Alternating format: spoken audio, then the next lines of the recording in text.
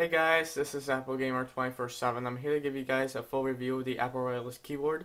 I got this keyboard a week ago and I just want to give you guys my full review of it. So as you can see, the keyboard is very thin. It's made out of aluminum as it is with the MacBooks, the iMacs, Mac Pros. So it's all covered in aluminum. Apple still kept with the low profile keys, so they're nice and responsive. If you're coming from an old Apple keyboard with the big keys, it takes a while to get used to these, but I got used to this probably in 10 minutes. You still get your Apple shortcut buttons up top to activate Expose, Dashboard, and your screen brightness. On this ribbon, you have your function, control, option, and command keys.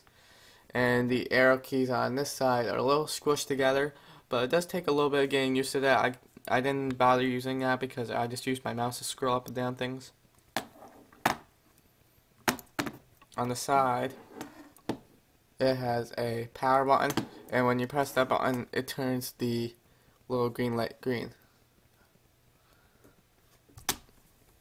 And on the other side, you get a coin slot. You take a quarter and you slip it out, and then the batteries come in. So it runs off 3 AA batteries, positive going into the unit.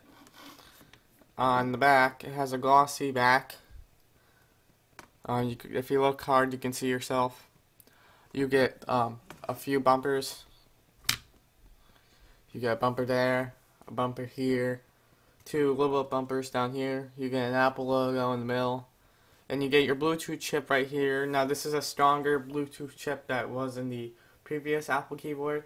A lot of people were complaining that it disconnected a lot from their MacBook or their iMac. So Apple updated their Bluetooth chip and the Bluetooth software that comes on the Mac. So if you're running the old Bluetooth software, I would suggest check your software updates on your system. It connects via Bluetooth, connects right out of the box. You just type in the passcode on the keyboard and it connects to the computer. Now, some bad things about it is that I really have too many problems. The only problem I have seen is that it doesn't work with some drivers from Windows 7. I was using Windows 7 on my iMac to do some stuff on Windows. And this keyboard wouldn't work at all. I did some Google searching for Boot Camp drivers for it, and it didn't work. Vista drivers didn't work, so Apple has to make new drivers to the keyboard in order to work. But if you want to use this on Windows, try Windows XP or Vista if you want to use it on Windows, if you're going to do anything on Windows. Now, it doesn't take up too much space on the desk. If you saw my room tour video, you guys see that the Apple keyboard was sort of like